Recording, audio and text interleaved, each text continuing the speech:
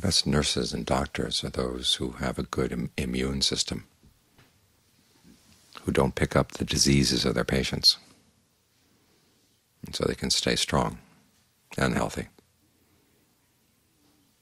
taking care of themselves and taking care of the needs of others. The same principle applies to meditation. All too often you hear people saying that meditators are selfish, they're just looking after their own happiness. But what we're doing is actually training the mind to have a good immune system, so it can resist the diseases of greed, aversion, delusion, all the unskillful thoughts, all the unskillful qualities that go sloshing around in our society.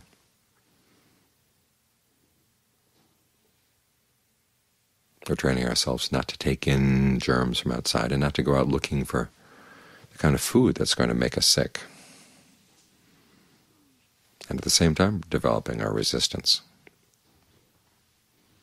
so that even though we may be exposed to all kinds of germs, in other words, beautiful things, ugly things, lovable behavior, despicable behavior, it's all around us. The mind doesn't have to pick up those germs. It doesn't have to pick up those diseases.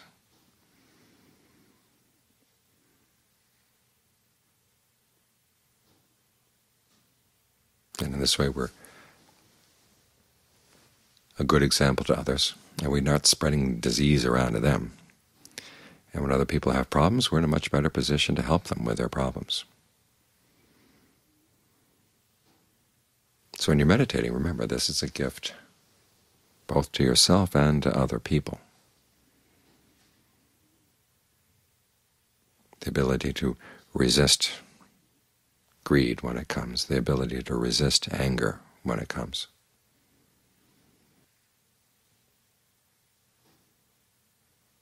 The ability to learn how to recognize delusion. That's the hardest of the three, because often when you're deluded, you don't know you're deluded. But as we develop more mindfulness, more alertness, we can begin to see when we do something or say something or think something, what the results are. And we're in a better position to judge those results from a fair standpoint. So how did we develop this ability to resist the diseases? Well, we start with that alertness and mindfulness.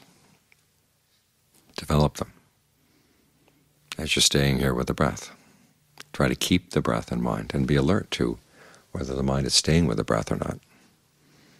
And if you find it wandering off, don't be surprised, but don't let it go very far. As soon as you notice it's wandering off, come right back. This is the quality of ardency, the sincerity that you're putting into the practice, the effort that you're willing to put into the practice to make it skillful. While you're with the breath, try to be as sensitive as possible to how the breath is having an impact on the body. When you breathe in, where do you feel it? How does the in-breath feel different from the out-breath? How about the energies that are already there in the body? How does the in-breath mingle with those energies in a way that feels good? All too often there's a tendency when you're settling down with the breath to try to make it really obvious when you're breathing in, really obvious when you're breathing out. And sometimes you distort the energy in the body in doing so. So think of the process as being one of mingling comfortably. When you breathe out, you don't have to squeeze the breath out or force it out. It'll go out on its own. You don't have to worry.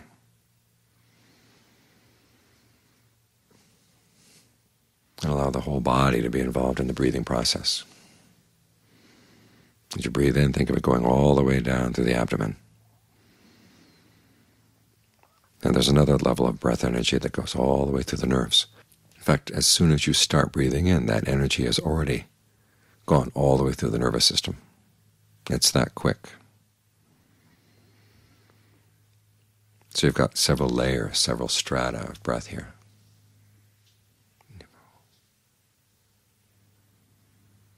And think of them all mingling comfortably.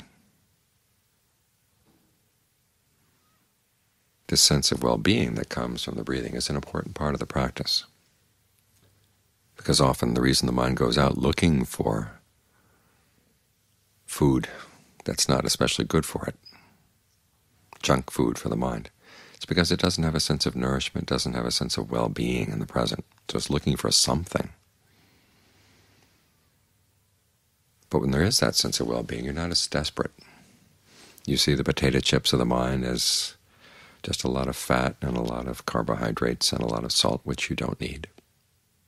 So you don't feel tempted.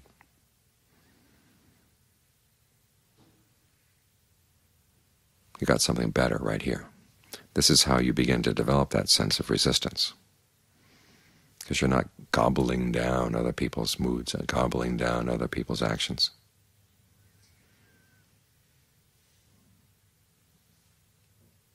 You can develop your own sense of nourishment inside.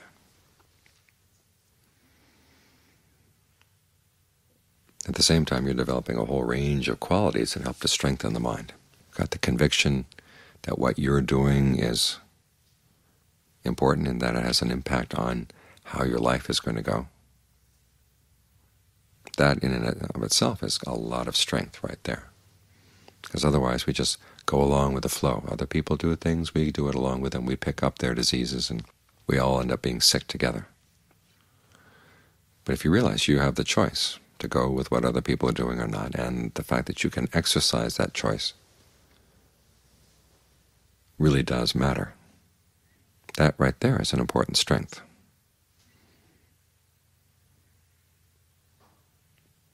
Sometimes people complain that meditation has ideals and values that don't fit in with our society. It's an Asian import. But the values of the meditation are not Asian or American or African or anything. As the Buddha said, they come from the culture of the noble ones, people who've realized where true happiness lies. And so the practice of the Dharma actually stands apart from the culture in every country it's in. I noticed this when I was first studying with Ajahn Fuang in Thailand, that his values seemed very different from most ordinary Thai people that I had met. He'd been out in the forest, and as often happens when someone has been living in the wilderness, they can cast a slightly skeptical eye on the values of society, learn to develop their own values. And so what this means is that regardless of where you're from, whether it's France, America, Thailand, Japan, the practice of the Dharma is always going to go against the general values of society, which is perfectly fine, because the general values of society, wherever you are, tend to be a little sick. They look for happiness in the wrong places. Their values of what's good and what's bad are all skewed. And it's good to be able to step aside from that so you're not picking up the diseases around you. The other strengths that we develop are persistence, that we stick with this, the mindfulness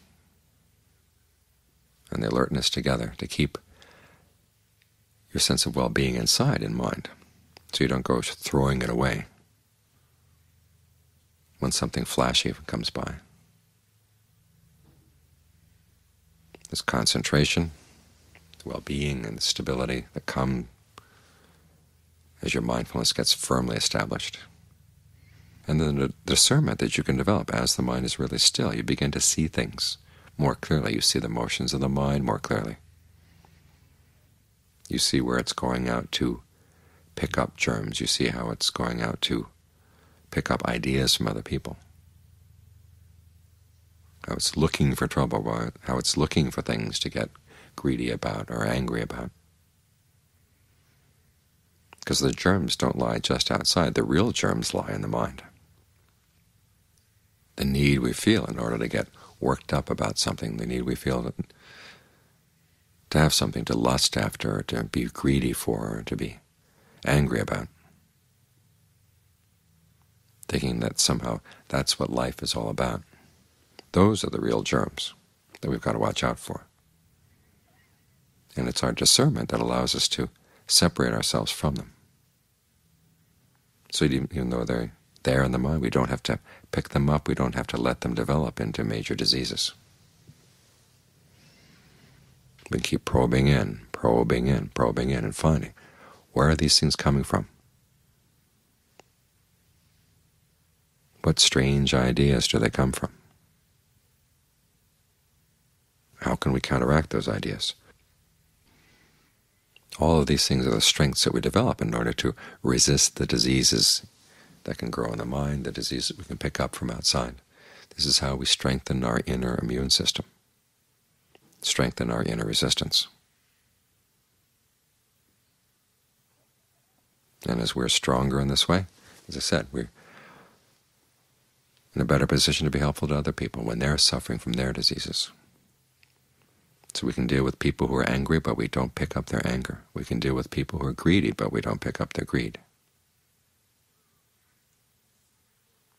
We don't get involved in the useless competitions that can make life together really miserable.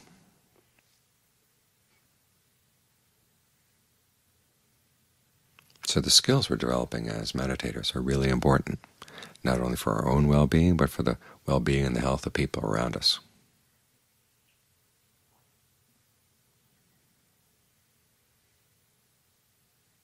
So have a sense of confidence in what you're doing here, because, as I said, it's a gift to yourself, a gift to the people around you.